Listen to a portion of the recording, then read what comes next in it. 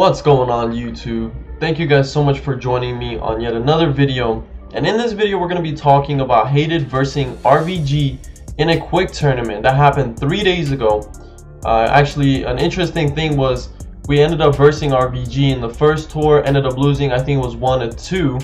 And then on the fourth tour, when we got bumped up to verse them again, we beat them 2-0 on Rockfield. So just wanted to quickly show you, I do have 2 games, but to keep things short and sweet, I'm just going to go ahead and show you one game in which I played the E5. So let's get it rolling, and if you, as always, if you guys enjoy, make sure to like and sub for more. So as you can see here, we have not everybody from Hated, we have a couple of people from Doomed as well. We had Wolf King, Chocolate, Kurod, Toxic, Urgle, me, and Andrew. So we have 3 guys from Doomed. The RVG team has their full team as well. So this was a pretty interesting game in a sense that the IS4s did what they were supposed to, as did the E5s. We did get in quite a bit of a brawl at the very end of the game, but so I was calling for Hated, of course, and it was a relatively newer strat for this map in particular for Hated second team. So therefore not a lot of people knew what's going on, and it was just a little bit unorganized with a lot of the Doomed guys not knowing exactly the positioning of where the tanks were supposed to head. But nonetheless, the game was really fun. I was calling and I was very nervous in a sense that I wanted to win this game pretty badly. You know, nobody actually went C this game, which was really interesting to me because a lot of times teams focus on C alongside with potentially even sending somebody to A to quickly cap it, mostly being a light tank. So at this point you see Chocolate saying B, and I did start calling for B to be one of our points, since if you notice we had an IS4 that was isolated, which was Kurod. Now he was just holding his position, so that's why they were not pushing, even though they could have taken advantage of that. Then we see their IS4 peak, gets a couple of shots in, drops half of his health. I did get off of B. I probably should have stayed to cap it, but I was just so worried that we're going to start pushing the right side. I just wanted to kind of get in front. But now, as you'll notice, we're already a tank down. We had Urgle go down with his Leo 1. I was able to put one in on the Fosh, overextending. And so, even though we are down a tank, we are doing pretty good health-wise. So then I start calling for the WZ.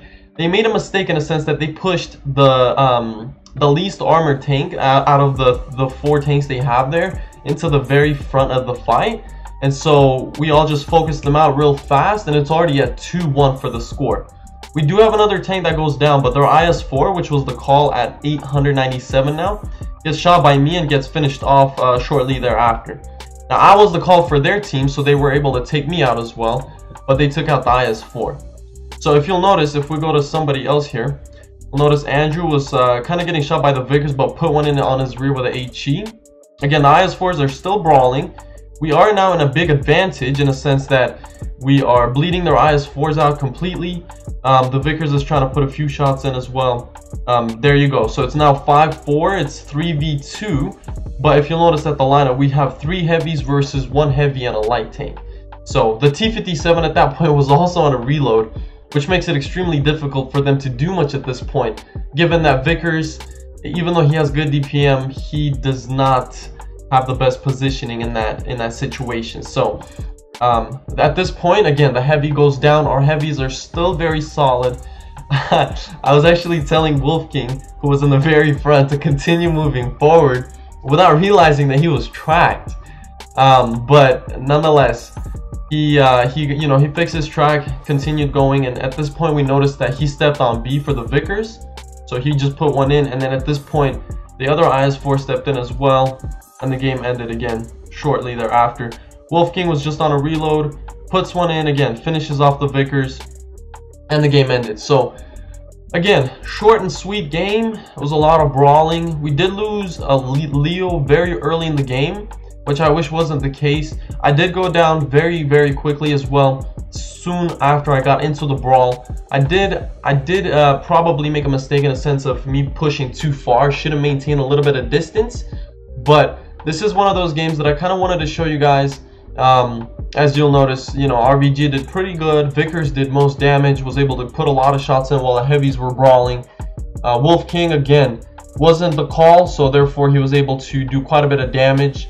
Also probably bounced quite a bit of shots. So that being said, unfortunately for Urgel, he did not survive as long as he wished, as long as he probably wished he would have.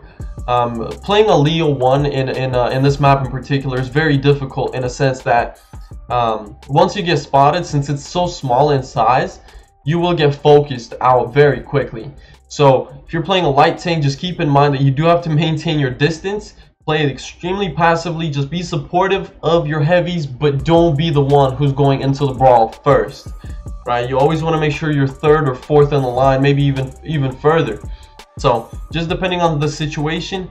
And after this, we did end up winning the quick tournament for the night, and that was a pretty good game for us. So with that being said, just a nice and quick short video. Hope you guys enjoyed as always. If you did, make sure to like and sub for more, and I'll see you guys all in my next video.